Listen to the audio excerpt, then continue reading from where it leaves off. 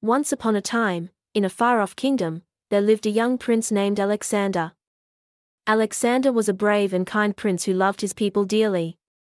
He spent most of his days touring the kingdom, listening to the concerns of his subjects and doing everything he could to help them.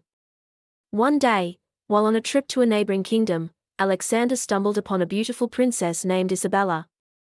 Isabella was the most stunning woman he had ever seen, and he immediately fell in love with her. He asked for her hand in marriage, but her father, the king, refused, as he did not want to give his daughter away to a foreign prince. Alexander was heartbroken, but he refused to give up.